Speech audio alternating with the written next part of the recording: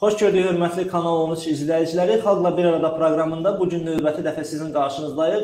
Dəyərli izləyicilərimiz, yayımıza keçməmişdən öncə bizim yayımımızı maksimum bəyənməyinizi, paylaşmağınızı, kanalımıza abunə olmağınızı xahiş edirik ki, səslənən fikirlər, aparılan müzakirələr daha geniş auditoriyalara çata bilsin.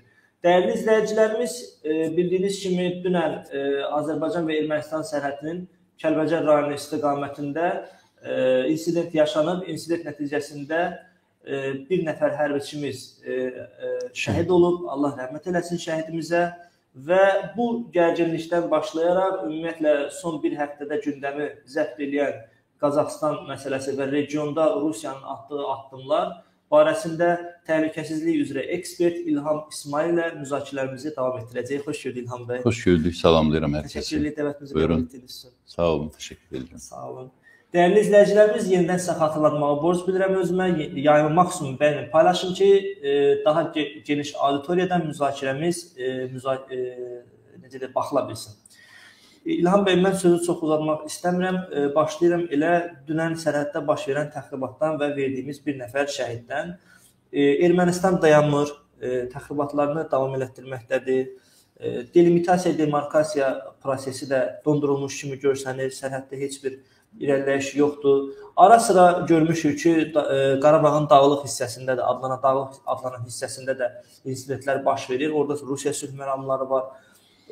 Perspektivdən nə görürsünüz və nədən birdən-birə uzun bir ara oldu? Bildiyiniz ki, bir neçə ay ili bəlkə də pozulmurdu burada atəşkəs. Nə baş verdi?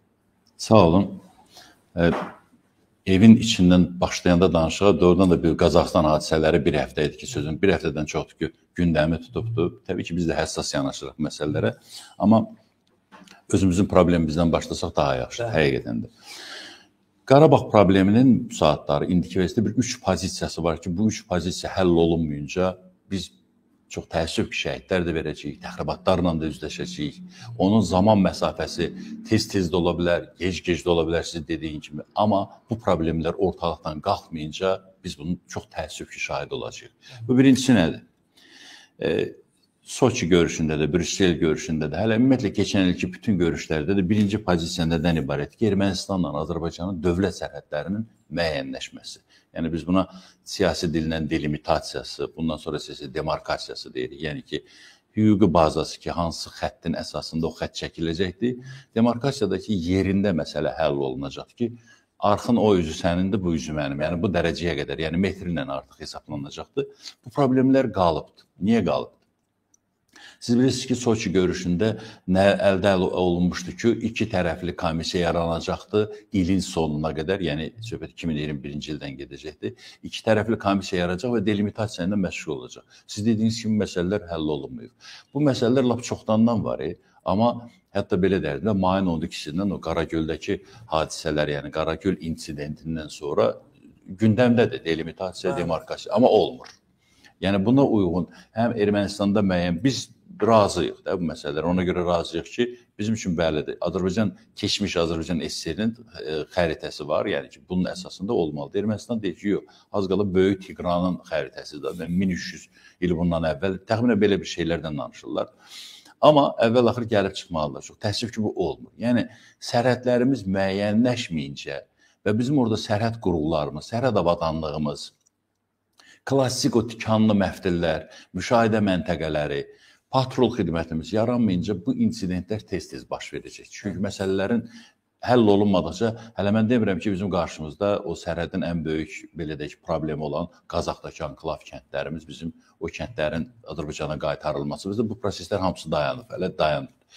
Bunlar olmalı, bu məsələnin sürətləndirilməsi təbii ki, Azərbaycan diplomatiyasının artıq üstündədir. Yoxsa biz bu təxribatları tez-tez görəcəyik sərhəddə. Siz fikir verirsiniz də, son vaxtlar ən ciddi hadisə 16 noyabrda baş vermişdi. Yadınızdadır, orada bizim də şəhidlərimiz vardı. Səhv eləmirəmsə 7 şəhidimiz olmuşdu. Və qarşı tərəfdən də bağlıdır. İndi elə tamaşaçılar da bilsinlər ki, bu dünənki insidentdə elə təkcə biz şəhid verməmişik. Yəni ki, qarşı tərəfdən də ölən var. Yəni Ermənistan mənbələrinin dediyinə görə 2 nəfər ölüb, 2 nəfər də yaralıdır. Və təbii ki, Ermənistan niyə bunu siz demişkən ki, bunu etdi? Məqsədi nədir? Və bu məqsədi ilə dünənki video konferansda bu MDB ölkələrinin video konferansı, daha doğrusu KTMT ölkələrinin video konferansında Paşinyan ortalığa qoydu. KTMT-nin Qazaxıstandakı hadisələrə müdaxiləsindən sonra Ermənistanda belə bir təsəvvür yaranır. Rəhbərlikdə də belə bir təsəvvür yaranır. Yeri gəlmişkən birisi də KTMT-nin dönəm sədri Ermənistanda hal-hazırda. Dünən o həmin video konferansda Paşinyan məsələ qaldırdı ki, KTMT gəlsən Azərbaycan və Ermənistan dövlət sərhədinə dəvət edirik, çağırırıq onları. Və bunun üçün də bir bəhanə lazımdır ki, elə həmən bəhanədə, məsələn, o video konferans getdiyi müddətdə həmən vaxtı insident baş verir. Bunun sözünü gücləndirmək üçün görürsünüz də Azərbaycan təxribat elədi. Halbuki özləri təxribat eləyir ki, məhz qarşı tərəfində söhbət elədilər, o KTMT-nin digər üzvləri də inandırmağa çalışsınlar. Amma qarşı tərəfdəkilər də kifayət dərəcədə artıq Paşinyanın da, Ermənistanın da mövqeyindən aydın təsəvvürlər olduğuna görə buna gedəsi deyirlər və KTMT sərhəddə heç kəsi göndərəsi deyil. Çünki nə biz elə bir sərhəd pozmamışıq. Əgər bir 50 metr o tərəfə keçmişiksə, bunlar da bu tərəfə keçmişiksə, bu gərginliyi sərhəd belə deyək ki, öz aralarımızda həll etməliyik və buna da çağırışlar olubdur. Çox təəssüf ki, bax, Ermənistanın məqsədi budur ki, sərhəddə beynəlxalq qüvvələr yerləşdirsin. Əgər KTMT gəlmirsə, hətta yazdım, Paşinyan əvvəllər deyildi ki, Minsk qrupuna daxil olan dövlətlərin beynəlxalq qüvvələri gəlsinlər. Yəni Fransanın, Amerika Birləşmiş Ştatlarının da təbii ki, Rusiyanı qane eləməyən məsələlərdir.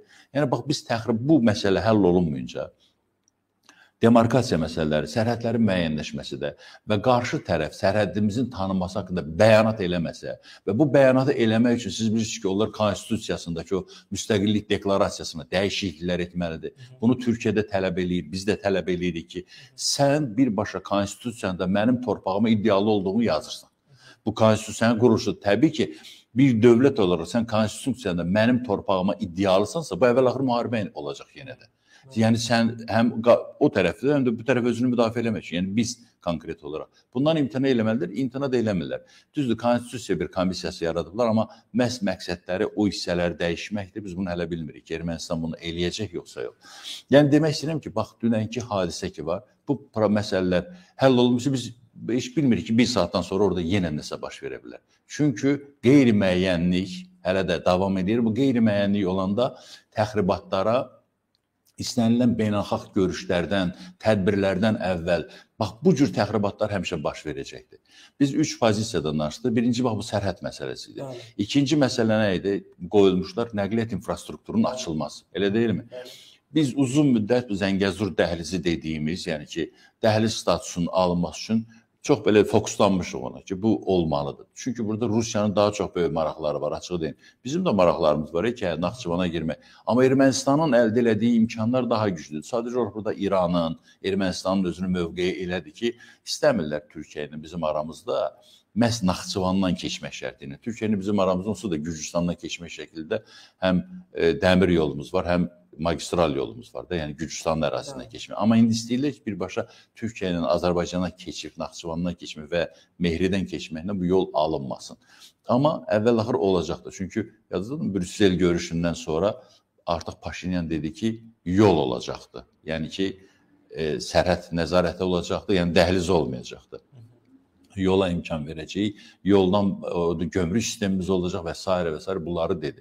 Yəni ki, amma ondan bir gün əvvəl də Azərbaycan dövlət başçısı elan etmişdi ki, orada hansı status olsa biz Laçında həmən statusu tətbiq eləyəcəyik. Yəni, əgər ora yoldursa, burada yol olacaqdır. Yəni ki, bizim sərhəd qoşunlarımız artıq Laçın dəhlizinə nəzarət eləyəcəklər. Yəni, bu prosesdədir. Bunlar da olmadıqca, bax, bu yol məsələsi, infrastruktur aranmadıqca, üstəlik arxa planda qalan Dağlıq Qarabağ daxili yollarda açılmayınca, yəni Ağdam-Şuşa yolu, Tərtər-Kəlbəcər yolu ən başlıca olaraq, bu yollara da açılmayınca yenə bu insidentlər, siz söhbətinizin əvvəldə dediniz axı, Qarabağın özündə də belə təxribatlar olur və elə bu yaxınlarda onlarına 3 dənə təxribat yazdılar bir də ki, güya ki, Kraslı Bazarda, yəni Qırmızı Bazarda biz atəş açmışıq, maşınlar yanıbdır orada. Belə bir şəkildə qoydular ortalığa. Biz təbii ki, Müdafiə Nazirliyi təqzib elədik ki, belə bir hadisə olmayıbdır. Və yaxud da ki, Şuşa istiqamətində, yenə deyirəm, nəsə postda yenə də bir gərginlik yaratmışlar. Bütün bunlar hamısı göstərir ki, bu məsələlərə də son qoyulmayınca, istəyir orada Rusiya sülh məramları olsun, dövlət sərhədinə də lap, hətta KTM-də gəlsə belə, gələsi deyil ha, gəlsə belə, təxribatlar davam edəcək. Paşinyan sanki ümid bəsləyir o bəli, bilirsiniz nətərdir, o gəlsə, məsələ lap uzanacaqdır. Məsələ, bilirsiniz, həm də bunların məsuliyyəti biraz aşağı düşəcəkdir də.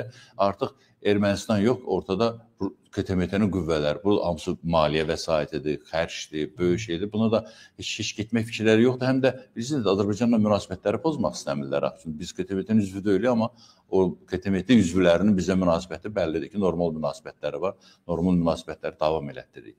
Amma bütün bu üçüncü pozisiya isə, mənim tamaşaçılar bilsin, ən əsas elə oradadır. Xankəndi. Xankəndi problemimiz həll olunmadıqsa, biz bu serialla tez-tez davam eləyəcək. Yəni, seriyaları davam eləyəcək. Yəni, təxribat seriyasından gedir söhbət. Bunlar olacaqdır. Mən başa düşürəm ki, Xankəndi məsələsi bu saat həll olunmur. Hakimiyyətlər sanki bir süslülük nümayiş elətdirir. Sanki yox, əzim, elə həqiqətən də nümayiş elətdirir. Ona görə ki, sənədləşməmiş bir hiss olunur ki, bir razılıq var ki, biz hələ danışılmayaq. Yəqin hiss edirsiniz ki, biz centilmen razılaşması sonucu biz ümumiyyətlə Xankəndinin adını çəkmirik də o bölgəyə. Ən azı yol xəritəmizdə yox. Hansı razılıq əsasında sizcə bu baş verir? O centilmen razılaşması. Təfərrüatlarını düzü bilə bilmərsiniz, amma 9-10 noyabr 2020-ci ildə müharibədən sonraki imzalanan o bəyanat vardı. O bəyanatın arxa planda da başqa məsələlər var. Yəni o centilmen saziş ki, hələ ki, tutaq ki də bu məğlub olubdur, bu Dağlıq Qarabağdan ermənilər tamamilə köçüb getməməsi üçün plan üçün biz hələ ki bu bölgədə nə edəcəyimiz o yol xəritəsini qoymalı deyirik ortalığa. Yəni faktiki siz hiss edirsinizmi ki, biz demirik ki, biz Xocalıya 3 ildən sonra qayıdacağıq. O söz də yoxdur ha bizdə. Və yaxud da ki, 2 ildən sonra biz orada tikinti aparacağıq ki, 5 ildən sonra xalq ora köçürdək. Bu söhbətlər yoxdur axı orada. Biz eləyə bilərik sizinlə burada o söhbətlər, amma rəsmi mövqe yoxdur. Ona görə deyirik ki, bizim bilmədiyimiz məsələlər var, görünür bir razılıqlar var ki, müəyyən müddətlər. Amma bunlar davam elədikcə, bax bu proses davam elədikcə. Amma üzr istəyirəm, bir hadisə baş verdi. Ölkə başçısı rəsmi olaraq ilin Rusiyanın sədrinə Medvedevə etiraz məktubu göndərdi. O da çox ciddi bir məsələ oldu və Qazaxıstanla paralel şəkildə oldu. Eyni hadisələr. Tamamilə doğrudur. O hələ təkcə indi olmamışdı. Hələ yadınızdadırmı? Elə 2021 təzə gəlmişdi. 11 yanvar Kreml görüşündən əvvəl Ermənistanın rəhbərlərinin bir qismi parlament rəhbərliyi gəlmişdi Dağlıq Qarabağda. Dövlət başçısı etiraz elədi ki, onların gəlişi düzgün deyil. Məsələni sülhə aparmır bu gəlişlər. Ondan sonra çox adamlar gəlib gedib. Hətta da belə deyək də Fransiya prezidentliyə namizədlər də gəlib gediblər və bu münasibətləri bildirmiş ki, düz eləmirsiniz. Xarici İşlər Nazirliyi bəyanatlarını veribdir. Amma mənə elə gəlir ki, centilmen danışığı, yəni ki, sənədləşməmiş razılaşma deyək də. Yəni sənədləşməmiş razılaşmanın müddəti də bir müddət olmalıdır. Yəni ki, artıq 14 ay keçib. Faktiki olaraq 14 ay müharibədən qurtarıbdı, amma biz hələ düzdür, bu məskunlaşma ilə bağlı olaraq biz perspektivdə bu ayrı problemdə azad olunmuş torpaqlara. Amma biz, axı 10 noyabr bəyanatında var ki, biz qaçqınlar qayıtmalıdır yerinə. Və söhbət təkcə erməni qaçqınlardan getmir. Silahların çıxarılması var. Ermənistan silahlı qüvvələrinin bölgənin tamamilə tərk edilməsi o 4-cü bənd yerinə yetirilmir. Faktiki olaraq Rusiyanın yazılmış dokümətdəki sülh məramlı qüvvələrin yerləşməsi ilə paralel şəkildə Ermənistan silahlı qüvvələri çıxmalıdır, çıxmırlar və onun çıxmaması üçün də cəhdlər edirlər, onu qanunləşdirmək istəyirlər. Əvvəlcə adını qoydular ki, Artsaq müdafiə ordusu, sonra görürlər ki, Keşmir var Artsaq müdafiə ordusu. İndi özlərinin o qondarma parlamentində bir layihə irəli sürüblər ki, polis qoşunu yaradılsın. Və polis qoşunu yaratmaq o demək ki, həmin Ermənistan silahlı qüvvələrinin geyimini o başı dəyişdirəcəklər, adını dəyişdirəcəklər, mahiyyət yerində qalacaq. Çünki arsenalları var. Onların orada, siz bilirsiniz, Xocalıda tankadromları var, yəni ki, o Ermənistan silahlı qüvvələrinin. Ermənistanın keçmiş müdafiə naziri hara gəlmişdi? Öz silahlı qüvvələrinin yanında gəlmişdi. Yazıladın, ondan sonra onu çıxartdılar, işdən çıxartdılar. Söhbət ondadır ki, Ermənistan silahlı qüvvələr olmasa da Ermənistan müdafiə nəziri nə gəzirdi orada? Bu fakt sübut edir ki, buradadır. Və çox təəssüf ki, bu bəndlər hələ yerinə yetirilməyibdir. Və bunlar da yerinə yetirilmədikcə, bizim dünən baş vermiş Kəlbəcər istiqamətində, yəni Göyçə istiqamətində baş verən təxribatlar bu və digər şəkildə tez-tez davam edəcək və çox təəssüf ki, biz şəhid veririk. Təəssüf ki, yox, çox faciədir ki, narahat edilən məsələ bu, çünki məsələnin üstünə bilirsiniz, diplomatiya nə qədər desən səbirlidir. Diplomat bir sözü deməmişdən qabaq bir 2 dəqiqə fikirləşə bilər ki, yəni ki, bir sükut eləyib başqa bir şey deyə bilər. Amma o sükut əgər bizə şəhidlərlə başa gəlirsə və o bölgənin məskunlaşmasına mane olursa, təhlükəsizliyinə mane olursa, oranın yenidən belə deyək ki, infrastrukturlarla çalışan adamların da bir də görürsünüzmü ki, yəni ki, adi fəhlə mühəndis heyətindən də yaralanan olur, ölən olur, miniyə düşən olur. Bütün bunların hamısına son vermək üçün diplomatiyamız biraz hücum formasına keçməlidir, xarakterinə keçməlidir. Mən elə bilirəm ki, 2022-ci ildə ən azı biz nəyə nail olmalıyıq? Bax, sərhədlərin müəyyənləşmə məsələsi bitməlidir. Yəni təkcə 2022-ci il üçün. Çünki siz qarşıda prezident sonra da indi bu qış qutarsın. Yəni artıq yaz gələndə o relyef çətin relyefdir, hamımız bilirik. O 410 kilometrlik ki bizim sərhədimiz var. O sərhədin ən əsas hissələrini, yəni ki, mən demirəm ki, bu saat Naxçıvan hissəsindən başlanılsın. Orada keçiriləcəkdir. Amma ən gərgin yer haradır bu saatları? Kəlbəcər bölgəsi, yəni ki, Zəngəzur istiqamətində, Laçın-Qubadlı istiqamətində olan yerlər. Bu məsələlər hamısı müəyyənləşməlidir yerində və biz öz sərhəd qurğularımızı yerləşdirib, sərhəd qoşunlarını orada yerləşdirməliyik. Yoxsa, çox təəssüf ki, bizim belə təxribatlarımız davam edəcəkdir. Təşəkkür edirik İlham bəy, dəyərli izləyicilərimiz, xahiş edirik, yəni maksimum bəyənin paylaşın ki, daha çox insanlara çata bilsin bizim müzakirələrimiz. İlham bəy, mən istəyərdim ki, konkret hal-hazırda münaqişəni davam elədi Ermənistanla. Türkiyənin arasında olan normallaşma prosesi haqqında da bir qədər danışaq. Çünki orada Türkiyə rəsmiləri rəsmi olaraq Ermənistanla normallaşma sürəci deyirlər olar. O sürəc üçün bir heyət yaratmışlar, heyət formalaşdırmışdılar. Təmsilçi daha doğrusu. Təmsilçilər, bəli. Təmsilçilər. Sərdar Qılıç. Bəli. Keçmiş səfir, Amerika Birləşmiş Ştatlarındakı səfir. Siz bunu necə qiymətləndirirsiniz perspektiv üçün? Yəni Türkiyə ilə Ermənistan arasında normallaşması Azərbaycan hökuməti də Ceyhun Bayramov da rəsmən bəyan elədi ki, biz buna normal baxırıq. Amma hər halda yenə də bax siz deyən kimi Ermənistan təxribatları davam edir. Necə düşünürsünüz? Türkiyənin Ermənistanı belə deyək də bir böyük dövlət kimi öz ağuşunu alandan sonra təxribatların da qarşısı, istər Qarabağ məsələsi, sərhədlərin müəyyənləşməsi məsələsində bizim xeyrimizə dəyişim gözə çarpacaq qədər olacaq, yoxsa bu da bir zaman alacaq?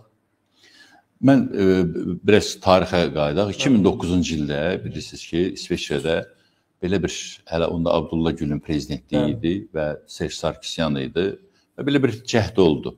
Yəni ki, həm Qərbin, həm Rusiyanın razılığı ilə ki, Türkiyə-Ermənistan münasibətləri normallaşsın. Amma alınmadı. Məsələlər də alınmadı, çünki burada Azərbaycanın da mənafeləri vardı, özləri də Türkiyədən də bildirək verirdi. Amma fakt budur ki, Ermənistan öz iddialarından əl çəkmədi. Yəni ki, həm torpaq iddiası, həm o qondarma genosid məsələsi və s. Ermənistan da deyir ki, şərt irəli sürməsində Türkiyə, bu da mümkün deyil. Amma indiki, yəni ki, Qarabağdakı bizim 44 günlük qələbədən sonra Türkiyə də, Azərbaycan da bu sülh məramlı mövqeyini, yəni ki, beynəlxalq aləm bunu imtina eləsə, yəni Türkiyədə, Azərbaycan da imtina eləsə ki, biz istəmirik bundan, bizim haqqımızda belə deyək ki, ictimai rəy, beynəlxalq ictimai rəy mənfi formalaşa bilər. Beynəlxalq ictimaiyyət deyəndə əsas məsələni qüvvələr həll eləyir, yəni ki, siyasi rəhbərliklər həll eləyir. Hansısa küçədə keçənin rəyi həll eləmir, yəni ki, mən bunun əleyhinəyəm və yaxud da ki, belə deyil. Amma faktiki olaraq biz bu xoş məramı göstərir. Həm Türkiyə, həm Azərbaycan buna razılıq verir. Amma biləsiniz ki, bu Türkiyənin özündə də siyasi şərhçilərin arasında, Türkiyə politoloqların arasında da bir mənalı qarşılanmır. O cümlədən elə Azərbaycanda da. Bilirsiniz necədir? Mən bu yaxınlarda orada məşhur professor var, Ələddin Yalçınqaya. O çox yaxşı yazmışdı ki, bir şey ki, konstitusiyada bunlar hələ də Türkiyə torpaqlarına iddiası var. Və biz də bunlar üçün şərait yaradırıq ki, sən ekonomi cəhətdən güclən, bizlə əlaqəni yarat, reyslər açırıq, yəni ki, artıq bilirsiniz də o Pegasus artıq icazəsini alıbdır, İstanbul, İrəvan reysləri olacaqdır. Get-gəllər olsunlar və deyir ki, İrəvan başlayır güclənir və güclənir iddiasından da əl çəkmir. Biz deyir onda bu yıxılanın ayağının altına bir daş qoymaq demək deyil ki, bu güclənib bizə iddiası daha da artacaq. Çünki ermənilər həmişə belə olur, xislətləri belə olur ki, gücləndikcə iddiaları daha da böyüyür. Özdə o iddialarını özləri həll edəcəyini qoymurlar. Həmişə deyir ki, başqaları bizim üçün həll eləsin. Yəni ki, kimsə, necə ki, bu sərhəd məsələsindəki Paşinyan deyirik ki, KTP gəlsin, dursun sərhəddə. Yəni, özləri həll eləmirlər ki, yəni ki, gəlin özümüz həll edirik o. bir dəfə özü də bezib demişdi ki, bu dünya bizim problemimizi nə vaxta qədər həll edəcək? Dünyanın özü bezibdir bu işdən. Yəni özünüz həll edə bilirsiniz, özünüz həll edin. Yoxsa Türkiyənin belə həddindən artıq belə deyək ki, Ermənistana daxil olması çətindir. Artıq Ermənistanda böyük bir dünəndən bəri Sərdar Qılıç haqqında artıq nələr başlayıblar ki, erməni genosidinin ən böyük əleyhidarı olan bir şəxsi Ərdoğanın sağ qolunu, bax elə beləcə də ifadələri belədir, bizə göndərirlər təmsilçi kimi İrəvana. Sizcə bundan nə olacaq? Yəni artıq bilirsiniz, özdə bu Rusiya yönümlü mətbuatda, yəni ki, tutaq ki, Sputnik Armeniyadır, Nevs Armeniyadır, bunlar hamısı bu işlərin əleyhinədirlər. Amma indi tutaq ki, Paşinyan bunu eləyirsə, Türkiyədə bir həddini gözləməlidir. Amma diplomatik jestlərimizi bildirməliyik. Bu məsələlərdəki, yəni ki, həm Türkiyə, həm də Azərbaycan deyəsi deyir ki, narazıyam mən. Artıq, məsələn, əvvəllər narazıydıq. 2009-cu ildə narazıydıq. Şimdi necə ola bilər ki, hələ Qarabağ işğaldadır, Türkiyə ilə Ermənistan münasibətləri açıqlanır, yaxşılaşır, Ermənistan güclənir, faktiki olaraq blokadadan çıxır, onda bizim xeyrimizə deyildir. Amma indi onsuz da blokadadır Ermənistan. Bax, bu saatın özündə də Avropaya çıxışında yük daşımaq yalnız aviasiya iləndir. Çünki o Qərbi Gürcüstan avtomobil yolu, yuxarılaş yolu dayanıbdır, qışdır, ən azı bir 3 ay, 4 ay dayanacaqdır. Çox çətin vəziyyətdədirlər. Onu deyirəm ki, bir anlıq təsəvvür eləyin ki, Türkiyə ilə Ermənistan sərhədləri açılıb, yaxşı biz diplomatik cəhətdən buna itiraz eləmədik. Əlaqələr var, reyslər var, Ermənistan iqtisadiyyatı sürətlənir də, inkişaf eləyir. Bir tərəfdən də bu tərəfdən də Kəlbəcər istiqamətindən atəş açırlar və ermənilər də orada Türkiyə bazarlarında deyək ki, hansı bir alverlə məşğuldur və yaxud da harasa bir Ermənistan iqtisadiyyatını gücləndirirlər. Bəli, bu tərəfdən də bu türk əskərini şəhid edirlər. Bəs yaxşı, onda bu ziddiyyətlər necə olacaq? O ziddiyyətlər həmin anda həll olunmalıdır. Mən inanmıram ki, yox, yəni ki, biz birinci o xoşməramı göstəririk ki, buyurun. Əgər təxribatlar davam edəcəksə, sərhədlər müəyyənləşməyəcəksə və bu istiqamətdə reysi də dayandırmaq olar, o yolu təzədən bağlamaq olar, özdə Türkiyənin siyasətində kəskin mövqe bildirmək və sərt hərəkət etmək, uzun-uzadı məsələni uzatmaq məsələsi yoxdur. Əgər öz xeyirləri, öz maraqları daha doğrusu bunu tələb edirsə, həmin qərar qəbul edə bilir. Mən elə biləm ki, Azərbaycanla da koordinasiyalı, uzlaşmış bir siyasət aparıb məsələləri dayanır. Çox vacibdir. Birisi nətərdir? Türkiyə sərhədində insident baş vermir, sərhəd bizim sərhədlərdə baş verir. Və bu ömürlük də bu siz demişkən, oradan Ermənistan iqtisadiyyatı güclənsin Türkiyənin hesabına, biz də burada qalaq, ərdən şəhid verək məsələlərdə. Təbii ki, bu belə olmayacaq. Şərtlər var, o şərtlər yerinə yetirilməlidir. Əgər bu şərtlər yerinə danışıqlarındakı əldə olunan razılıq kimi dayandırmaq çox asan məsələdir, dayandırıla bilər. Və salam. Siz bunu eləmirsiniz, biz də bunu eləmirik. Yəni ki, bu məsələlərin bir mənalı şəkildə deyək ki, Türkiyənin, Azərbaycanın xeyrinədir, yox. Burada, yenə deyirəm, müəmmalı tərəflər var hələ. Çünki Ermənistan heç bir iddiasından geri çəkilmir. İstəyir Türkiyə torpaq iddiasını, istəyir Azərbaycana və bunu rəsmiləşdirib öz konstitusiyasında. Bunlar aradan götürülməyincə mümkün deyil.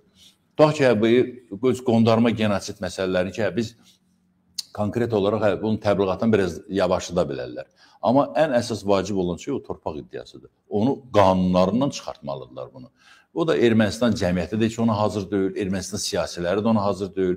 Siyasi müxalifət Koçaryan başda olmaqla bunu əlində bəhanə edib təzyiqlərini davam etdirəcək. Rusiya bu faktordan yeri gələndə yararlanacaq. Ermənistanı təzyiq etmək üçün, Türkiyə yox ha, Ermənistana təzyiq etmək üçün, Ermənistanda aranı qarışdırmaq üçün.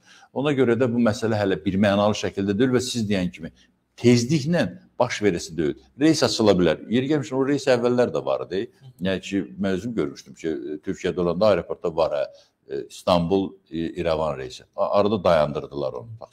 Yəni, bu ola bilər belə şeylər, amma bunu yeni deyirəm. Biz də öz maraqlarımızı, Türkiyədə öz maraqlarını qoymasa, bu əmələ gəlməyəcək. Bu kör tutduğum buraxmayan kimi, İlham bəy, sizin o səsləndirdiyiniz arqumentləri gücləndirməkdən ötəri BBC Azərbaycandan BBC Armeniya iki ölkənin paytaxtında eyni vaxtda sorğular keçirilmişdir ki, Azərbaycanla barışmaq istəyirsiniz və yaxud da Ermənistanla barışmaq istəyirsiniz. Mən baxdım, birinci Qarabağ müharibəsində bizim başımıza oynaçan bunlar, 30 il torpağımızı işğalda saxlayan bunlar, indi nə qədər təzə şəhid vermişik 3000 və indi bizim əhali deyir ki, olar, barışarıq. Əhəmiyyətli səsi düzdür, heç vaxt barışmayan deyəcəklərin də var. Amma Ermənistanda, İrəvanda keçirilən sorğuda bir mənalı olaraq hamısı deyir ki, yox, nə barışırsınız? Yəni, mümkün deyil. Yəni onlar bizim tarixi düşmənlərimiz. Bilirsiniz neçədir? Xəstə o ideologiyadan yaranıbdır. Onlar o ideologiyasının əsasını birinci kilsə qoyur, erməni kilsəsi. Siz fikir verəsiniz, yeni il qabağı o böyük Kilikiya evi deyirlər, yəni ki, Beyrutda əyləşib. O birinci aramın müraciətini, çox üzr istəyirəm, mən onu tərcümə elədim, vermişdim mətbuatdakı. Birinci aram müraciəti xalqı yeni il çəkir, təbrik edir. Elə bir müdafiə naziri çağırışlar eləyib ki, ordunu gücləndirmək, silahlandırmaq, mübarizəni davam etdirmək, Azərbaycan, Qarabağı qorumaq, yəni Arsaq yazırlar, qorumaq və bundan ötürü yerli əhalini də silahlandırmaq. Bu çağırışı kilsə eləyir. Zamanında da bunu həmişə kilsə eləyib. 200 il bundan əvvəldə. Ona görə də o sorğularda ki, göstərəsən ki, erməni razılaşmaq istəyir ki, bizlə. Onlar bəlkə də ürəklərində fikirləşirlər ki, xoş olar bunlara. Müəyyən hissəsi də onu fikirləşir. Amma bu erməni məkri və erməni xisləti 200 ildən çox bunların içərisində qoyulan o ideologiya birdən-birə mümkün deyil. Və biz bunu mütləq nəzərə almalıyıq. Türkiyə də nəzərə almalıdır. Bunu nəzərə almalıyıq ki, biz bunlar bir balaca güclənən kimi bunlar ayaqlarını qaldıracaqlar. İddialarını biraz da artıracaqlar. Hətta böyüdəcəklər məsələni ki, bizdən qorxdular, bizdən çəkindilər. Siz elə bilirsiniz, Türkiyənin bu, belə də, xoş məramını bunlar necə qiymətləndirir ki, Türkiyəni Amerika Birləşmiş Ştatları məcbur edir. Mətbuatı yazır. Mətbuatı bilir ki, məcbur edir. Ermənistan Türkiyə üçün baş ağrısıdır. O baş ağrısından qurtarmaq üçün bizlə münasibətləri yaxşılaşdırmaq istəyir. Türkiyə nəhəng dövlət, sən kimsən? Bir qədər fikirləşəsən ki, Türkiyə, biz baş ağrısı. Baş ağrısısan, birinci il deyil ki, baş ağrısı. 100 ildən çoxdur baş ağrısısan. Bəlkə də 200 ildən çoxdur baş ağrısısan. Amma o nətər deyirlər ki, çax-çax deyir, başın ağrıdır, dərman bildiyin eldir. Yəni ki, bu məsələlərlə neçə ki, bunlar o mövqeydədirlər. Hələ onların o, istəyirsiniz 10 ildən sonra da sorğu keçirsələr, elə həmən məsələlər olacaqdır. Sadəcə olaraq bunların bir xarakterini mən zamanında onlarla işləmişəm, yəni Gəncəbasar bölgəsində. Bunlar səndən asılıdırsa, sənin qulundular. Səndən bir damcı, belə deyək ki, asılı olmadılar mı? Sənin qəddar düşmənindirlər. Həm də belə bilirsiniz nədir qəddar, dəhşətli dərəcədə. Onlarda millət olaraq elə bir hamı bir insandan olmalı. Hamısı eyni şeydir. Onları görmüşüm. İstəyir vaxtilə Azərbaycanda yaşayan ermənilər olsun, istəyir Ermənistanda yaşayan. Bunların xarakteri, xüsusiyyətləri budur. Hətta demokratik ölkələrdə yaşayan ermənilər belə, yəni ki, tutaq ki, Amerika Birləşmiş Ştatlarında böyük bir diasporası var da, Los Angelesdə. Mən şəxsən görmüşəm, orada məsələlərin, dünyanın belə bir neçənci ildir, 2010-cu ildə də durublar kafelerin qarşısında sinələrinə şey keçirdilər ki, mən erməniyəm, məni qucaqlayın, məni öpün, mən əzabkeşəm falan. Bunu qoymuşlar, biz özümüz görmüşük. Bunu Altay Göyüşovla orada görüşəndə biz məəttəl qaldıq ki, bunlar, hətta bizə də deyildi ki, bizi də qucaqlayır. Axırda biz sərt cavab verəndən sonra məəttəl qaldıq ki, onda bildilər ki, biz Azərbaycandan da ona görə. Yəni, bu işlər həmişə görürlər, bunlar. Yerindən, yurdundan asılı olmayaraq, ölkənin rejimindən asılı olmayaraq. Rusiya diasporası bir cür, Fransadakılar başqa cür, heç bir fərqi yoxdur. Mahiyyətləri dəyişmir. Dəyişmir mahiyyətləri. Dəyərli izləyicilərimiz, yayımızı maksimum bəyənib paylaşın ki, daha geniş auditoriyalar bizim müzakirələrimizdən xəbərdar ola bilsinlər. Mən İlham bəy, gəlirəm əvvəldən elan etdiyimiz digər mövzuya. Əlbəttə, ara sırada açıldıqca paralellər aparacaq Azərbaycanla.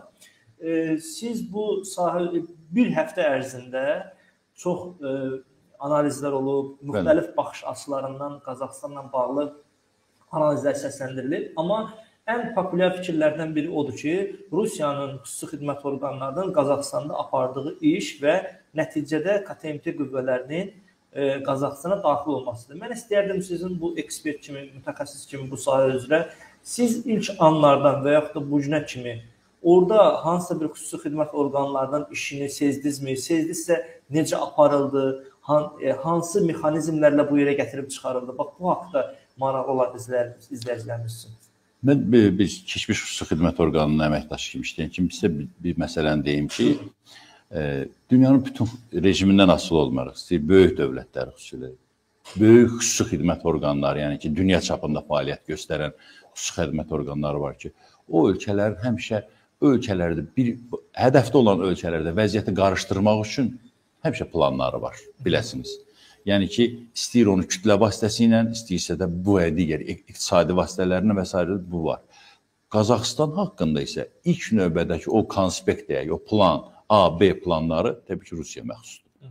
Yəni ona görə Rusiya məxsusdur ki, Rusiya təkcə Qazaxıstan üçün yox, bütün postsovet məkanı üçün.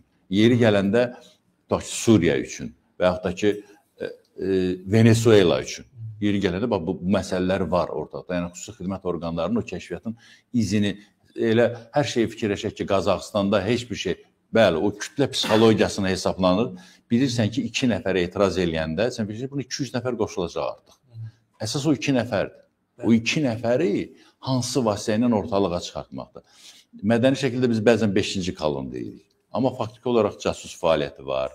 Yəni ki, bu istiqamətdə meyillənmiş, hazırlıqlı görmüş adamlar var. Rusiyanın xüsusi xidmət orqanlarında 2 xət var. İstəyir Müdafiə Nazirliyinin QIRIR dediyimiz Baş Kəşfiyyat İdarəsinin dağıdıcılıq funksiyası var. Necə ki, biz onu Donetskdə, Luganskda gördük. Yəni, o bir Strelkov vardı, onların o QIRIR familiyasında əsl oldu. Onların hansı işləri gördülər, FSB-nin xətti ilə hansı işlər görülür. Yəni, bu istiqamətdə də Qazaxıstanda da vardı. Yenə deyirəm, kütlənin sosial problemlər əsasında ortalığa çıxması təkcə o demək deyil ki, elə ki, sabahları bizdə də elə bir, belə deyək, bir məmur özbaşınalığından hansısa bir qığılcım yarana bilər. Nə mənada qığılcım yarana bilər? Ən azı çıxıb etirazçıların sayı çox olar ki, bu rayonun icra başçısı bu işlərlə məşğuldur. Üzr istəyirəm. Dünən səsini çıxartmayan, amma belə deyək ki, hədəfdə olan adam, o da qoşulacaq onlar. Bu, biz belə deyək də, bir mənbə, bir mayası lazımdır. Bunu da xüsusi xidmət orqanları biləndir. Qazaxıstanda da onun kimi. Biz demirik ki, birbaşa burada Rusiya xüsusi xidmət orqanlarının əli var. Bilirsiniz, burada maraqlar Qazaxıstandakı hadisələrin mürəkkəbliyi və müəmmalığı, bizim üçün də müəmmalığı, yəni Xəzərin o özündə olmağına baxmayaraq, yəni ki, bizim bir o qədər də Qazaxıstanın ictimai-siyasi həyatının incəlikləri var. Detalları var ki, biz bəzi məsələləri hələ indi informasiyalarla alırıq və bu informasiya əsaslanıb, belə deyək ki, fikir irəli sürülür. O informasiyaları Rusiyadan alırıq, təəssüf. Əsasən də Rusiyadan alırıq. Çox təəssüf ki, mən arzu eləyərəm ki, Kanal 13 ha vaxtsa Orta Asiyada belə deyək, müxbir post olsun, oradan informasiya versin. O cümlədən də başqa jurnalistlərin, mətbuatın, yəni ki, biz birbaşa informasiya ala bilək. Nələr baş verir orada? Hər halda orada yaşayan jurnalist bizim üçün daha düzgün informasiyalar verəcək. Nəinki biz Rus mətbuatından, hətta erməni mətbuatından aldığımız informasiyalarla da belədir. Yəni, Qazaxıstanda baş verən hadisələrlə kifayət dərəcədə danışılıbdır, yəni ki, bildirilibdir ki, burada təbii ki, sosial 32 illik avtoritar rejim, baxmayaraq ki, o rejimin sahibi hörmətli Nazarbayev, mən yenə də hörmətli deyirəm Nazarbayevə, çünki Qazaxıstan üçün onun böyük xidmətləri var, həqiqətən də. Çünki Qazaxıstan torpaqlarına, Qazaxıstanın ərazi bütövlüyünə Rusiyanın açıq şəkildə iddiası var. Şimal torpaqlarına. Bütün, əvvələn biləsiniz ki, o torpaqlar çox böyük ərazidir, 7000 kilometr məsafə, çox nadir, dünyada nadir rastlanan bir sərhəd zolağıdır. Onun da Çindən başlamış, yəni Altay hissəsindən, yəni Altay krayda vilayətindən başlamış, Astrxana, bizim Xəzərin yanına qədər, Astrxana qədər məsafə var.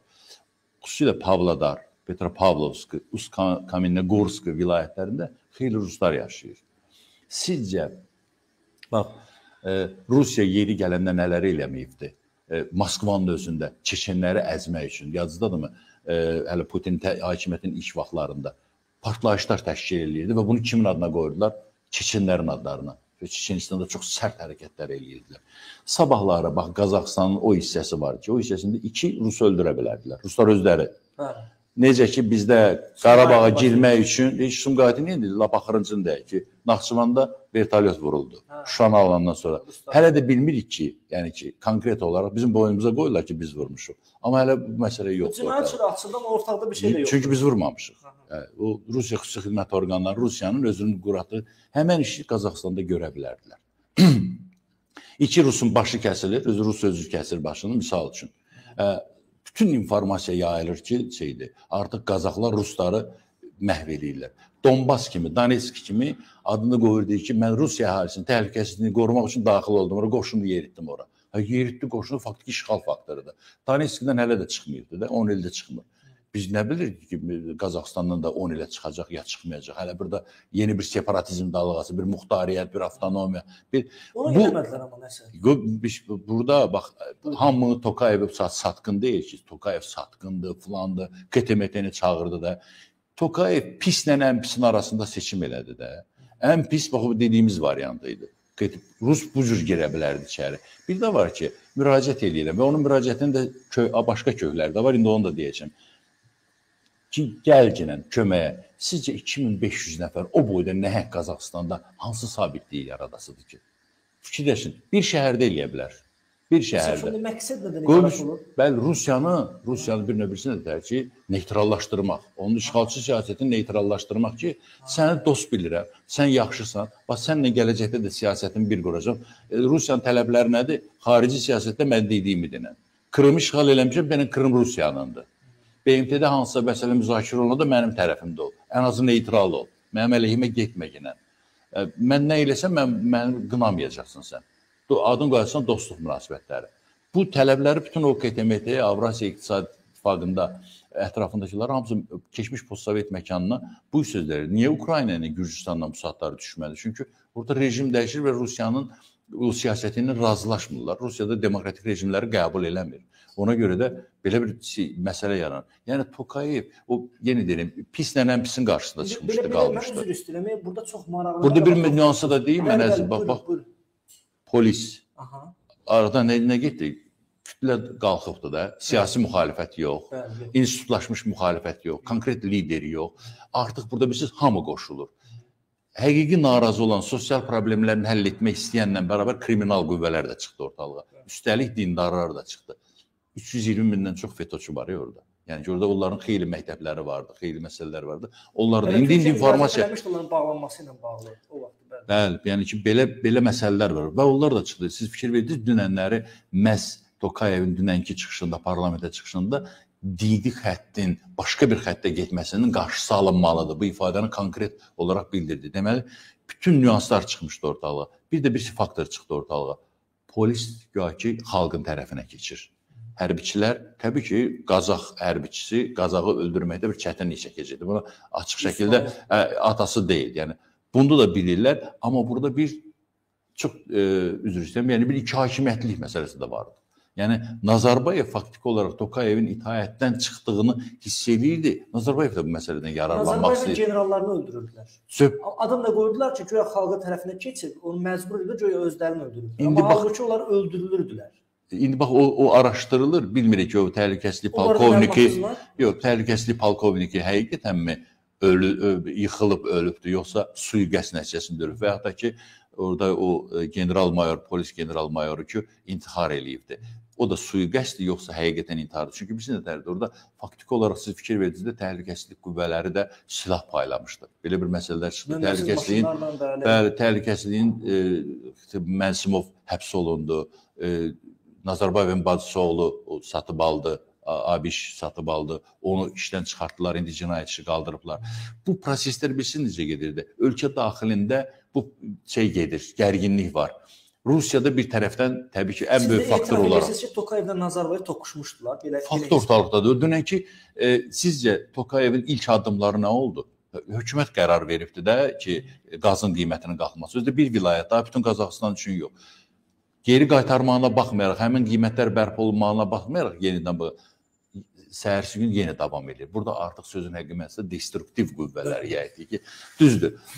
Tokayev özünə belə deyək ki, bəzi məsələlər sərtliyinə bəraət qazandırmaq üçün fikir verir. Əvvəlcə dedi, bir 20 min terrorçu var.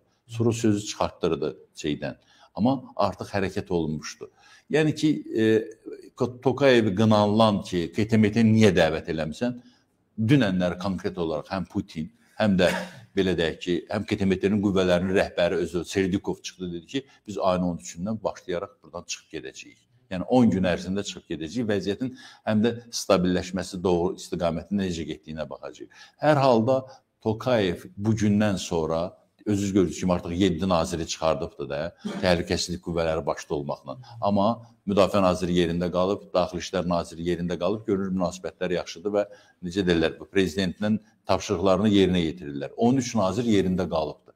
və bu 13 nazirinə fəaliyyətini davam edir. Özü də dünən də elan elədi ki, islahatlar olacaqdı və xüsusi vurğuladı ki, bu sosial problemlərin yaranmasına səbəb olan elə keçmiş Elbasının bu məmur heyətinə qarşı bu qədər pulun, ölkəyə gələn pulun daha çox o istiqamətə yönəlməsidir. Hətta 5 il moratorium qoydu ki, məmurların maaşı artmayacaq. 5 illik moratorium qoydu. O gələn pul daha çox xalqa yönələcəkdir.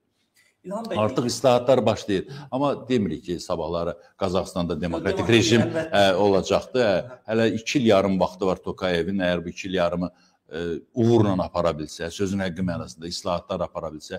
Amma məndə bir inam var ki, belə daxili inam var ki, onu aparacaq. Ona görə ki, Tokayev əvvələn savadlı şəxsdir, təcrübəli diplomatdır. Üstəlik Singapurda olanda, Singapurun həmişə bir təsiri olur belə ölkələrə, Qazaxstan tipli ölkələrə, ümumiyyətlə avtoritar rejimlərə. Çünki oranın ilk baş naziri Le Kuan, Singapur sözün həqqi mənasında korrupsiyadan uzaqlaşdırılmış, çiçəklənən bir ölkəyə çevirdi, şəhər ölkəyə çevirdi Singapuru.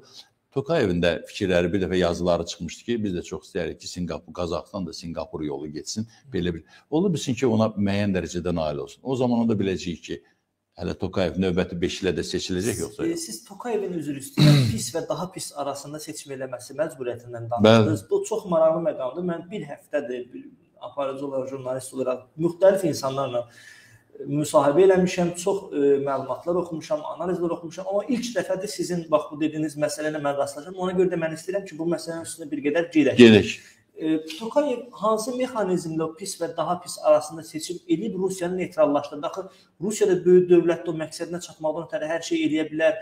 Yəni 2800-lük bir ordu ilə, 3000-lik bir ordu ilə kifayətləndirmi?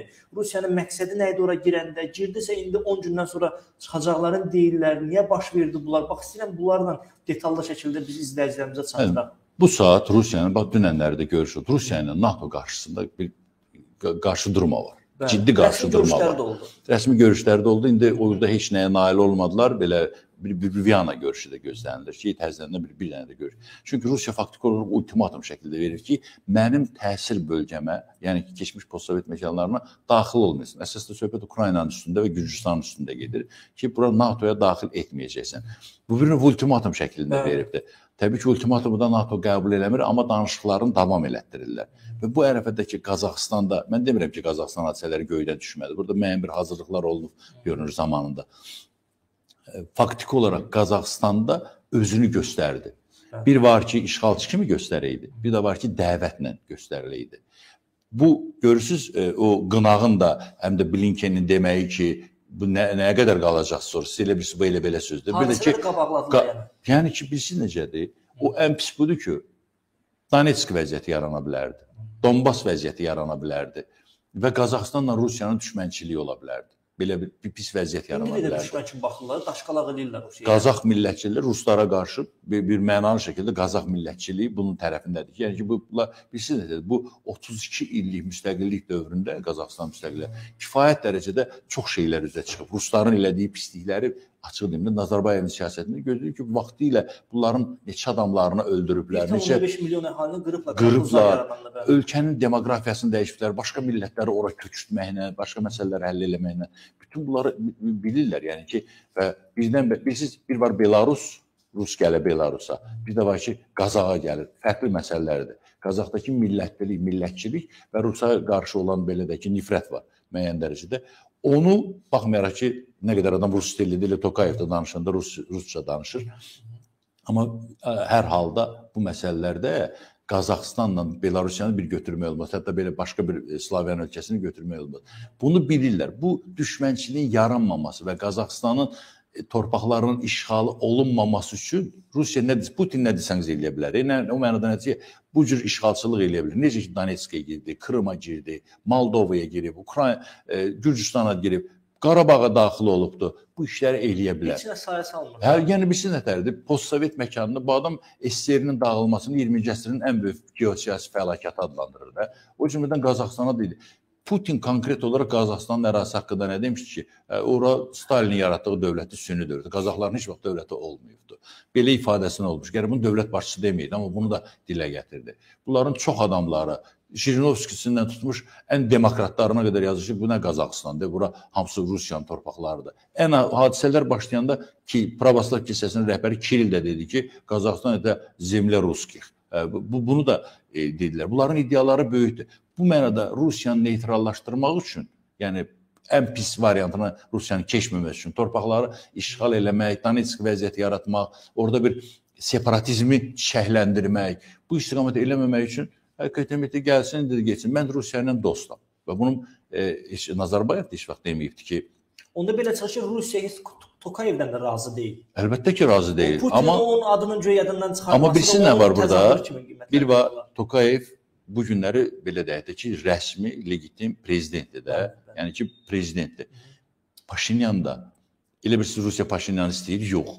İstəyərdi. Amma gördü ki, Paşinyanı yıxıb o yerinə kimisə gətirmək daha çətin prosesdir. Nəinki Paşinyanın özünü əl almaq. Paşinyanın özünü əl aldılar ki, Rusiyanın istəklərini Paşinyan yerinə yetirir, faktik olaraq. Ona görə də maksimum çalışırlar ki, mövcud olanı əldə saxlasınlar. Burada çox vacib detal bu da. Bir var ki, yıxasan, yerinə başqası gəlir və bu da çox çətinliklə əmələ gəlir. Koçaryan bacarmır bunu. Baxmayaraq ki, yadınızdadır, Koçaryan Allah telefonla danışır, həbsdə olanda falan xəbərlər göndərir, İrəvana gelində ailəsi ilə görüşür, amma eləyə bilmədi. Heç birini var. Burada da siz təsəvvür edin ki, Nazarbayevin adamının yenidən başqa bir şəkildə prezident olması, Tokayevin yıxılması çox çətin olar. Nazarbayev harada üzr istəyirəm? Müəmmanın biri budur. Tək mən yox, bütün dünya deyir ki, Nazarbayev hardadır. Yəni biz bilmirik, yəni Nazarbayev hardadır. Mətbuat xidmətinin verdiyi iki açıqlama... Açıqlamandan sonra qayıdacaqmı sizdə yenidən idarə etməyə? Yəni mümkün deyil. Yox, Tokayevin artıq belə xətti birisini dərdi. Mən elə bilirəm ki, orada elə bir siyasət yeridiləcəkdir ki, Tokayevin, belə Nazarbayevin qohumlarının əldə etdikləri var dövlətin bir hissəsini elə dövlətə qayıtmaq xətti aparacaq ki, xalq o narazılığını, xalqın narazılığını götürmək Tokayevə rəğbət. Sözümə yenə gətirim. Tokayevi, Rusiya görəndə ki, Tokayev artıq ondan normal münasibətdədir. Yəni ki, normal qəbul edir, KTM-ni çağırır. Yəni ki, perspektiv siyasəti də bir yerdə apara bilərlər. Ona görə də budur. Başqa cür neyinir ki, təzdən başqasını gətirənə qədər elə bilirsiniz, bu asan məsələdir. Tokayevin yerini kimsə gətirmək. Nazarbayev qaydası deyil. Elə, lap Nazarbayevin adamı qaydasından sonra siz elə bilirsiniz, Nazarbayevdən çox razıydı Putin. Yox, Nazarbayevin elə hərəkət... Qaydaş yolu götürmüşdü, Qazaxların... Kiril əlifbası, bəli, dil məsələsi, dövlət məsələsi... Kinolar çəkilirdi, musiqiləri hamısı türk gələnəyinə uyğun olaraq uyğunlaşdırıldı. Zamanında Rusiya Dövlət Dumasına Çarın dövründə 3 Qazax deputat seçilmişdi. Onu necə öldürdüklərini, Qazaxıstanda Rusiyanın yaratdığı SSR dövründəki aclıq, o aclıqda milyona yaxın insanın qırılması, yəni Ukraynadakı Golodomor kimi. Bütün bunların hamısını fakt olaraq, tarix olaraq üzə çıxarmışdı. Bunu Nazarbayev eləmişdi. Ən axırıncısı momenti deyək də, dekabrın 29-unda Peterburqda, bizim elə son gördüyümüz Nazarbayev onda gördü ki, Belarusiyanın prezidenti, yəni ki, Lukashenko maşına tərəf və çətin yeriyir və ondan sonra yoxdur, bilmirik, xəbərimiz yoxdur. Yeganə faktordur ki, MDB dövlətlərinin başçılarını dəvət edilən Tokayevlə bərabər Nazarbayev də vardı. Bax, bizim bilmədiyimiz məsələlər bunlar da açığı deyək ki, orada nələr olubdur, hansı söhbətlər olubdur. Bu qarışıqlığın bir növ əsası, bəlkə də orada hansısa bir narazılıqlar olub, oradan yaranıbdır. Rusiyada o prezident var da, dövlət başçılarını həbs edirlər, nə bilim, ya girov götürürlər, şantaj edirlər. Rusiyanın o nümunəsi var. Zamanında olubdur, amma indi də belə bir şey nətərdir. Həm Nazarbayev gəlir, həm Tokayev gəlir. Faktiki iki hakimiyyətlilikdir. Yəni budur. Buna da bir son vermək lazım idi. Nazarbayevin də yaşı artıq keçib. Yəni Nazarbayevin özünün qayıtması mümkün deyildi. Yəni bu mənada o yenə deyirəm, Qazaxıstan məsələsi çox müəmmalı yeri gələndə, yəni bizim burada danışdığımız çox üzr istəyirəm, Quran ayəsi deyir ki, biz aldığımız informasiya ilə məntiqi mülahizə ilə sürürük. Halbuki orada klanlar var, klanlar arası dava var, 3 məşhur klan var. Ən böyük klan həmişə bax bu Nazarbayevin olduğu klandır. Nazarbayevin dövrü üçün yox, lap belə SSR qurulanda da, basmaçılar yarananda da, şapraşdı tayfası deyirlər, yəni klanı deyirlər, qəbiləçi. Onlar həmişə üstün olublar. Yəni belə o davalar gedir onların arasında. Yəni Qazaxıstan ictimai siyasətinin incəliklərini, detallarını bilmirik. Ona görə də Nazarbayev hardadır və hadisə baş verir. Sadəcə bizim üçün niyə maraqlıdır? Biz də postsovet ölkəsiyik. Qazaxıstan qardaş ölkə bilirik. Yəni ki, həqiqətən də elədən Nazarbayevin bizə müəyyən dərəcədə çox jestlər olub, xəbərə. Hətta MDB dövlət başçılarının iştirakında bizim dövlət başçısı olmayanda Ermənistanın mövqeyini kəskin tənqid eləyibdi. Nazarbayev bizi müdafiə edib. Nazarbayevin çox böyük xidmətləri var Qazaxıstan qarşısında. Amma o avtoritar rejim, hakimiyyəti əldə saxlamaq, öz ailəsinə ötürmək və bu istiqamətdə onun, bax, fikir verdiniz, narazılığın bir hissəsi nə idi? Nazarbayevin heykəlləri yıxırdılar. Bunu Tokayev təşkil eləməmişdi ki, Nazarbayevin heykəlləri yıxın. Xalqda bir etiraz vardı. 30 ildən çox yığılmış bir mənfi enerji, narazılıq, sosial bərabərsizlik, bunlar hamısı özünü büruzə verdi. Və bunu Nazarbayev də gördü. Son andakı o verilən bəyanatları var, mətbuat xidmətinin ki, Tokayevin tərəfində dayanın və mən özüm istefa verirəm Təhlükəsizlik Şurasından, amma özü istefa verməmişdi. Onu Tokayev çıxartmışdı. Çünki bu iki hakimiyyətliyə son vermək üçün də Tokayevin əlinə bir fürsət düşmüşdü. Məsələ burasındadır. Yəni, çox üzr istəyəm. Tokayev bir mənalı şəkildə biz buradan baxırıq ki, sən KTMT-ni çağırmısansa ki, gəlsin orada Qazax xalqını öldürsün, sən başqa qüvvəni çağır, özünə arxayın deyilsən, onu satır. O dövlətçilik nöqteyi nəzərindən ən pisinə pisin arasında pisi seçdi, perspektivdə yaxşı olacaq. Sizcə hakimiyyəti qoyub geçsəydi yaxşı idi? Elə bir üsyandan hakimiyyəti qoyub gedərlər. Yəni ki, dövlətçilik naminə sən işlər görməlisən. Siz təsəvvür ki, Tokayev çıxıb gedəydi. Kim bilir, o etimat hökumətini kim yaradacaqdı Qırğızistandakı kimi? Zamanında Atambayeva yaratmışdı da ki, Xarici İşlər Naziri idi ki, mən bir il hakimiyyətdə oluram, sizə seçiş şəraiti. Elə bir Qazaxstanda elə bir figur da yoxdur. Yəni, əks bir figur. Qırğızlara qarşı nə məsələdir? Həmişə münasibətləri həmişə gərgin olub onlar arasında. Çünki o döydülər o musiqiçini güya ki, 200 dollara... O detaldır, əzim. Detaldır, amma istənilən halda burada niyyəti də ortalığa çıxır. Qırğızdan, Qazaxıstan arasında, yəni ki, orada işləyən tanışlar var, dostlar var, münasibətlər həmişə gərgin olur. Siz bilirsiniz də, əla bilir. Mən düz istəyəm, Qazaxıstan dövləti ilk dəfə SSR yarananda Qazaxıstan dövlət deyil də, Qırğız-Qazax Respublikası idi. Adı belə gedir, Qırğız-Qazax. Ondan sonra Qazaxıstanı ayırdılar. Yəni ki, 30 neçənci ildə, yadımda, 39-cu ildə səhv eləmirəm. Bunda ayırdılar. Yəni, Qırğızlarla Qazaxların arasında münasibətlərdə həmişə belə bir gərginlik olur. Görünür elə Rusiya hakimiyyəti də bizim bu... Yeri gələndə istifadə eləyir. Bəli. Yeri gələndə istifadə eləyir. İndi İlham bəy, mən izləyicilərimizdən xahiş edirəm ki, maksimum bəyənsinlər, paylaşsınlar yayınlar. Çox maraqlı məqamlara gəldiyi çıxdıq. Mən istəyərdim sizin mövqeyinizi öyrənək və görüşünüzü bilək ki, bu son dövrlərdə Türk Dövlətləri Təşkilatının yaradılması, bunun qüvvətlənməsi və bir çox populyar fikirlərdən biri də budur ki, məhz Qazaxıstanda baş verən olaylar Türk dünyasını parçalamaq, birliyini yaranmamış, hələ yaranmaqda olan o birliyi parçalamaqdan ötəri, onun qarşısını almaqdan ötəri dünya güclərinin atdığı addımlardır. Bax, siz necə qiymətləndirirsiniz? Bu birliyin perspektivi varmı? Varsa Qazaxıstandakı olayların onunla əlaqəsi necə görürsünüz siz? Bu birlik təzə yaranıbdır. Yəni, elə zərifdir, zəifdir. Üzr istəyirəm, bir məqamı da sizin diqqətinizə çatdırım, ondan bağlayarsınız ora. Türkiyənin Xarici İşlər Nazirliyi və Rusiya Xarici İşlər Nazirliyi, yoxsa Qazaxıstanın Çinə dəvət olunub. Çin Xarici İşlər Nazirliyi tərəfindən dəvət olunub məsələlərə və açıq bəyan ediblər ki, biz orada müzakirə eləyəcəyik nəyi? Regionda baş verən hadisələri, iqtisadi məsələləri, əsasən regionda baş verən hadisələr nədir? Qazaxıstan məsələsidir. Yəqin ki, o da... Orada iqtisadi maraqlar çox böyükdür. Həm Qərbin iqtisadi maraqları var, həm Çinin. Həm də o cavab əsnasında Çinlə bağlı mövqelərini desəz... Elədir. Yəqin, bilirsiniz nədirdir? O Çinin məhz o türklər yaşayan, yəni Uyğurlar yaşayan hissəsinə yaxındır. Görünür, problemlər var. İndi detallarını təbii ki, görüşdü, amma siz dediniz, o Türk Dövlətlər Birliyi var. Bu birliyin özünü yaranması çox böyük bir məsələdir. Amma bu birlik yaranıbdır.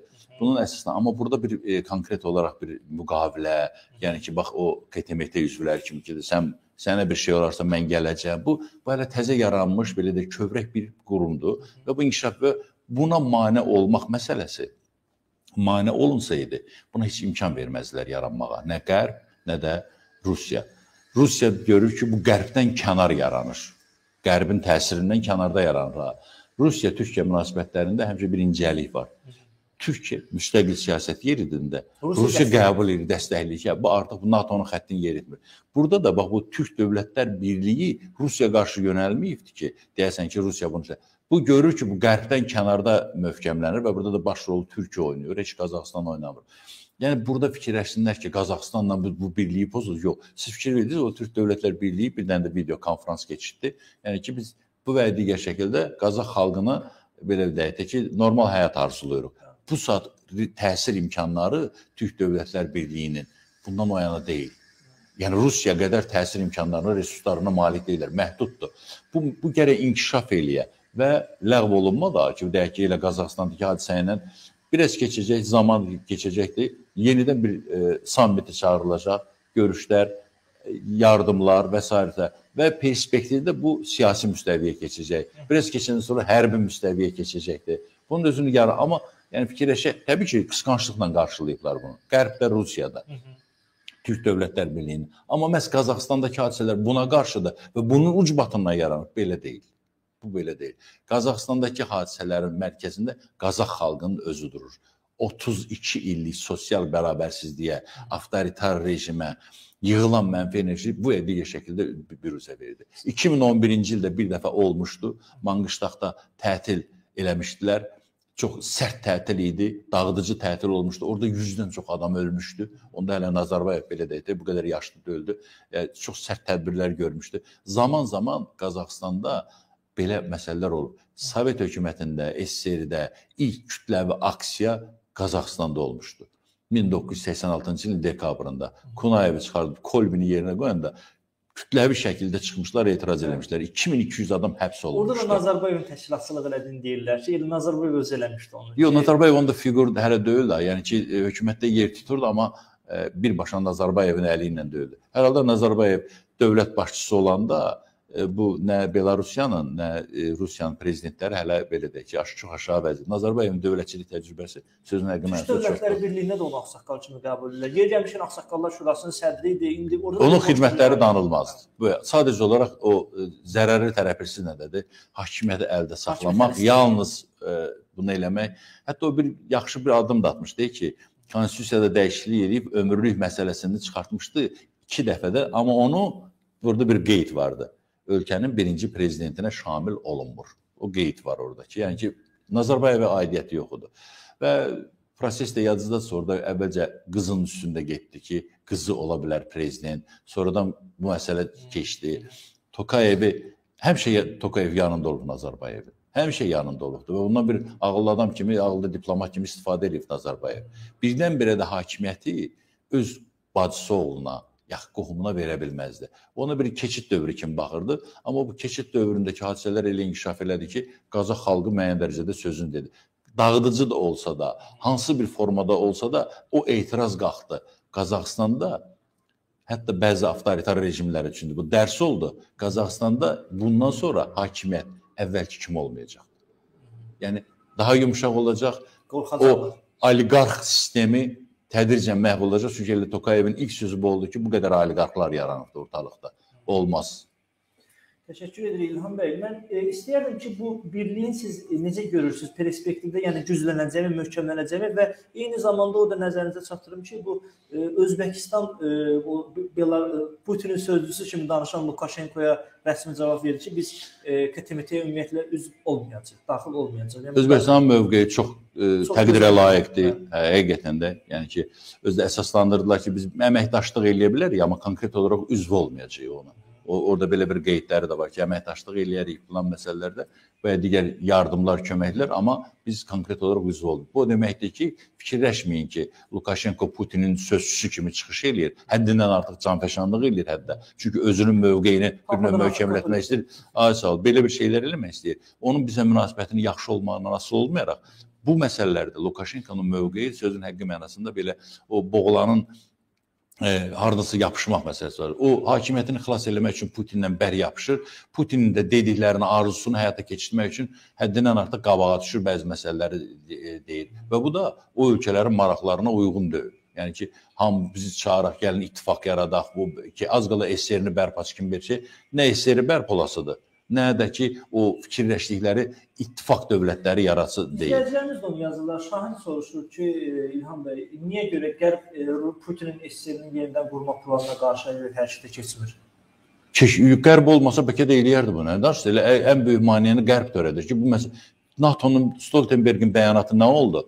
Biz təsir dairəsi deyilən bir məfhumu qəbul eləmirik ki, bura mənim təsir dairəmdir, bura mənim qırmızı xəttimdir. Biz bunu qəbul eləmirik. Ukrayna özü qərar verəcək, Gürcüstan özü qərar verəcəkdir. Yəni ki, bu məsələlər Qərb kifayət dərəcədə məna olur, amma Qərb özü də bilir ki, qarşısındakı Rusiya təkcə planet üçün təhlükəli bir dövlətdə az qala. Həqiqətən də elə daha. Yəni ki, harada münaqişə var, orada Rusiyanın əli var. Axır məqamda nüvə savaşı da deyə bilər. Yəni onu Putin dedi, yadınızdadır amma sözü ki, biz cənnətdə olacağıq, bu şey başlayanlar cəhənnəmdə olacaqlar. Adını da belə qoydu. Yəni hər yeri məhv eləyəcək. Həm də dedi ki, əgər o dünyada dedilər ki, bəs dünya dağılaraq, dedi ki, Rusiya yoxdursa bu dünyada, dünya dağılsa yaxşıdır. Bu dərəcədə belə bir manyak təsəvvürü var.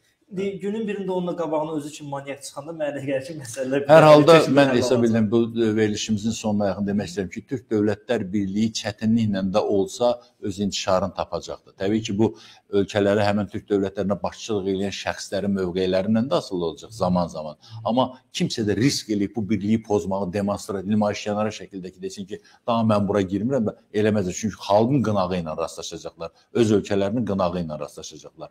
Bu tədricən zaman əsas elə onun birliyini, o himni, fundamentini qoymaq lazım idi. Bu inkişaf edəcək. Asan da olmayacaq. Çünki yenə deyirəm, buna həm Qərb, həm Rusiya belə qısqanclıqla yanaşır bu məsələlərə. Ona görə də müstəqil siyasəti idi. Bu birliyi möhkəmləndirmək lazımdır və yəqin ki də belə də olacaq. Təşəkkür edirik İlham bəy. Maraqlı müsahibə üçün çox belə, necə deyirlər, qeyri-adi şəkildə hamının populyarlıqdan biraz kənar və peşəkarcasına yanaşma ortalığı. Yox, bu mənim biraz da peşəmdən irəli gəlir.